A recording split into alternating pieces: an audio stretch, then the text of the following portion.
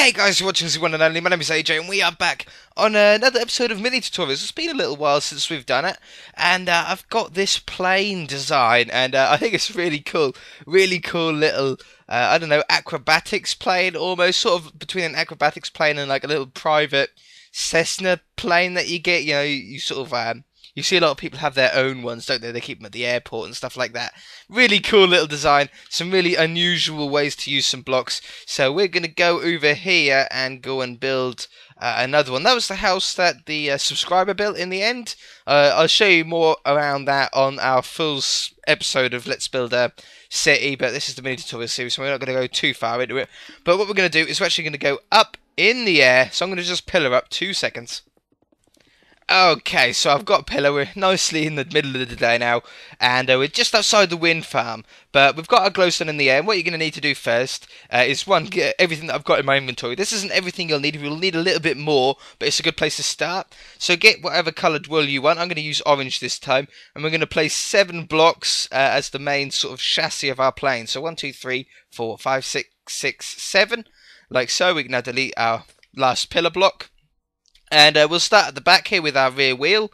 So we're going to have our rear wheel and an iron bar for, like, I don't know, the pole that sort of holds the wheel on. I don't know what you'd call it. I'm not very good with plane stuff. And then we're going to go under here, place all of these with upside down half slabs.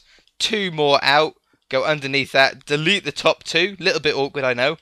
Get a couple of dispensers, place 1 there and 1 there. Now this looks like the engine, and I'm using dispensers because they have like a little round bit on the front, and it sort of looks like the front of a propeller or something like that. I don't know. So now we can go underneath here, 1 block back from the front, and double up like that, and leave like a, I don't know, an incline on each side. Now the front wheels we're going to do out like this, with a button on either side. And then an iron fence on top of each other like that. And then double up on 3 slabs on each side here. And this is going to be the start of our wings. This is what's holding our wings to our plane. On the front here, if you get a couple of blocks, and then I used fence gates on the last one because I thought it gave a really cool design for our propellers. They're really funky little shape. I've got the sun right in my eyes. I've got my curtains closed, and there's just like this tiniest gap, and the sun's going right through it into my eyes.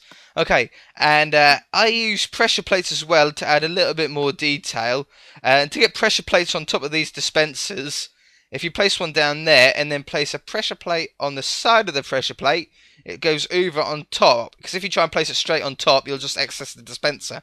But if you put them on the side, it'll actually go on top. I don't know, it gives a little bit more of a thickness, a little bit more detail to it. Same as here, if you place torches on these iron fences, you will actually, the torch will jump onto the dispenser. And I think they look like exhausts, literally like exhausts at the side with flames on it. So that's a really cool thing. We put a couple of glass blocks on top as your cockpit. And then, I don't know, like round the back of the cockpit off. Same as on the back here. We can get a bit of a, I like this, that's not a bad little shape. Either 3 high or 2 high. I sort of like the 3 high one. I like that. That's an interesting little shape. And then for the back here, if you do 3 like that, or even that shape might be better. That's more to scale. Like that. We've got the back ones. And then the wings. Now the wings are fairly easy to do. We're going to have quite an interesting little shape because a wing isn't totally flat. A wing actually arches up. We're going to have to go underneath here like this. This is more of a wing shape than anything else on Minecraft. It sort of has a bit more of a realistic wing shape, but it looks a little bit clunky, so on the back one we're going to actually take some gaps out of it. But we're going to go out 1, 2, 3, 4, 5, 6, 7, 8. I think 8 might be a good size to start off with at least. Let's go out here, bring these ones back, take these ones away, and now let's take some of these gaps out like that. I don't quite like that. Oops. How about that? That's a bit more of a better shape, I think. That looks pretty cool. You can experiment around with your own wing designs.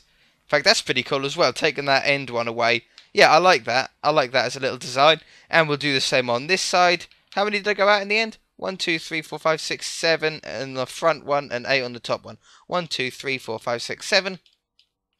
And then go out this one longer, like so. Yeah, you can experiment around with whatever wing shapes you want. I sort of like this design. And we're going to go out here. Whoops. And I kept the end one, take that one away, like so. Okay, and then you can add little detail bits, like I'm going to get some wooden buttons, get some trapdoors, even a piece of redstone torch on the back. We're going to have a redstone torch on the back as a little rear light. It's like a little landing one. You can put some redstone or glowstone blocks. Let's use redstone blocks. I haven't done this before, but if we get that and a lever, we can put it right there and have a lever on the end here. And then from underneath at night time, it'll actually look like it's glowing, which is pretty cool. It was on that one there. I done it on. There. There we go. And then you got the lights on the end of the wings. Get these wooden buttons. We can have a wooden button there. It'll fit there. That's pretty cool. This just adds a little bit more detail. And let's have one there as well. That looked pretty cool. And then have here for like the door. Same as on the other side. I don't know, that's how you'd get in maybe. And let's have a couple on the back here.